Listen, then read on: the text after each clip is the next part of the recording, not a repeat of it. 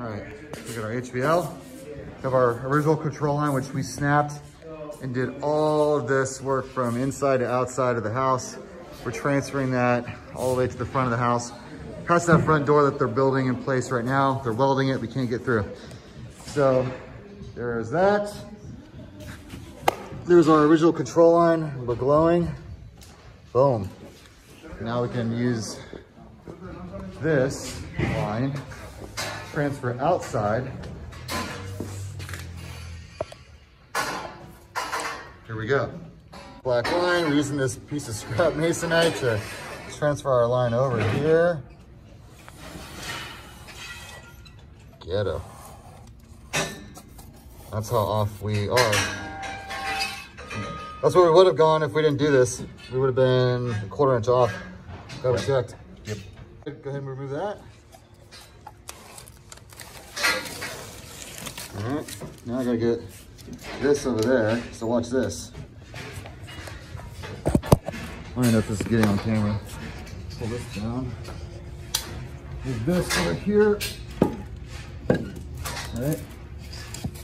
Get this guy here. It's gonna give me a green dot.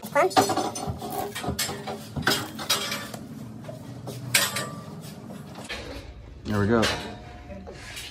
So I got this thing set on my plumb dot. Steve's got the receiver. What he's gonna do is You go hit all the way to the end. yeah, you can go all the way to the end.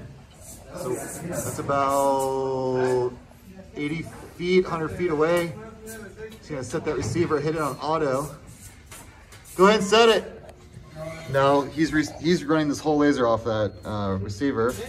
And it's in auto mode. It's automatically gonna line up with the center of his receiver as soon as it does a solid beat.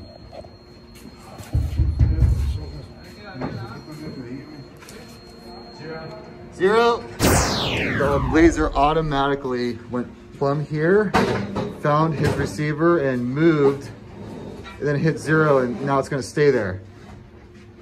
So now we're lined up automatically. We're not moving this at all. It moves itself there. All right, we're 2 5/8 off control lines and tongue. So now we can go like this. Now we have our control line. All right, so when we were laying this out before, we didn't have a door in our way. That was our original mark, and we're still hitting it. So now I know that this is working, right? But we didn't have it marked out here yet, so we didn't have scaffolding, so now we do. I may or may not have accidentally bumped into that while we were putting the scaffolding up. We may or may not have to reset the whole thing, which is not that big of a deal, but you're gonna get a better angle now because I'm up high so you can see. All right. You're done? Good there. Do you think, Bubba? Yeah.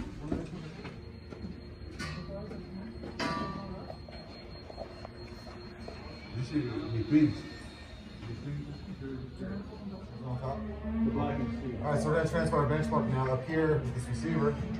All I gotta do is hold it up and let it beep at me. And then it'll tell me how far to move it. It says 1 inch to the left. So all the foam areas landed properly. Okay, so all the foam areas landed properly. No, they're not. Yeah, it's just